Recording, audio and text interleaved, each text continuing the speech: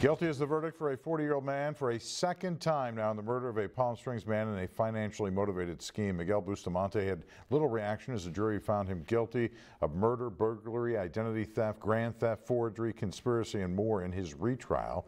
He was granted this new trial because the judge in the first case had made homophobic statements.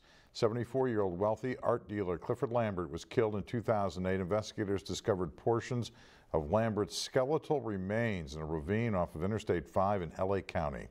Bustamante's defense attorney was hopeful that a long deliberation would end with a different result. We are crestfallen. That was a very disappointing verdict.